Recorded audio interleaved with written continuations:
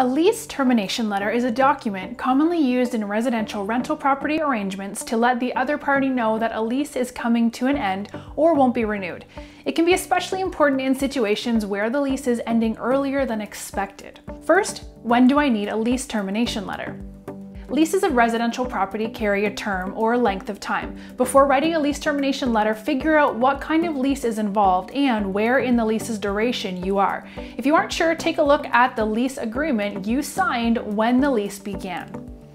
Things can be a bit more complicated for landlords. Terminating a lease early and having a tenant removed from a property is known as eviction, and there are very different rules in each state for the conditions that will allow a lease to be terminated and how much notice the tenant should be given.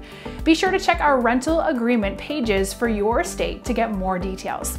The other timing issue to consider with lease termination letters is that they shouldn't be your first response. The letters are usually a legal requirement to get out of a lease, but if it comes down to a dispute in court, judges look unfavorably upon parties who just send out demanding letters. Instead, try calling the other party first, explain the issue you're having, and see if there isn't any way you can work it out. If you're at the point where you know you'll need a lease termination letter, what should it contain?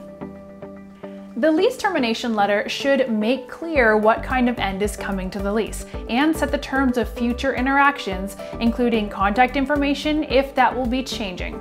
If you're a tenant, specify when your obligation on the lease ends and indicate that you are alerting the landlord with as much notice as state law requires. Again, if you're attempting to end the lease early, you should have already spoken with the landlord beforehand. If you don't, you could be on the hook for rent payments long after you left.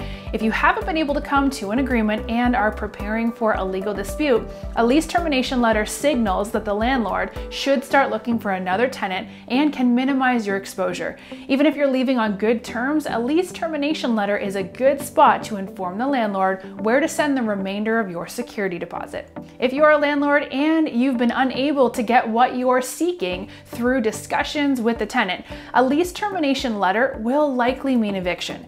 Here, it's important to inform the tenant of the reason for eviction, how much time he or she has left, the things the tenant can do to stop or reverse the process, and what rights the tenant has in future court proceedings. And because every state has strict limits on how much notice tenants must receive before going forward with evictions, it's critical that a lease termination letter be sent through certified mail, or if delivered in person, that it includes some kind of proof of service.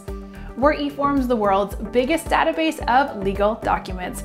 Click or tap the link here for further details on lease termination letters for both tenants and landlords. And don't forget to hit that subscribe button for more videos that will help protect your assets.